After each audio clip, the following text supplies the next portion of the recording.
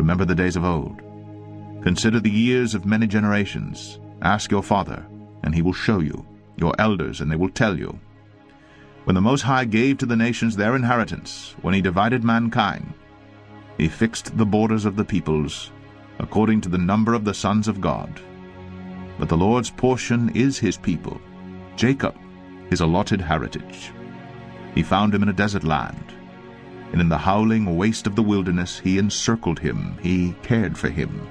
He kept him as the apple of his eye, like an eagle that stirs up its nest, that flutters over its young, spreading out its wings, catching them, bearing them on its pinions. The Lord alone guided him. No foreign god was with him.